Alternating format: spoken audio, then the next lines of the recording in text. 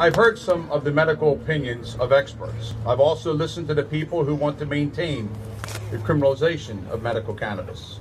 When you put aside all the facts, statistics, and medical research, what are we left with? Sick kids. We are left with kids who desperately need help. We are left with kids who are suffering.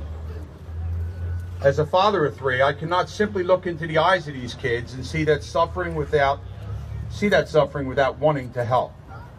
If one of these kids were my son or daughter, I would do anything within my power to alleviate their pain and suffering. The Commonwealth of Pennsylvania can do something to help.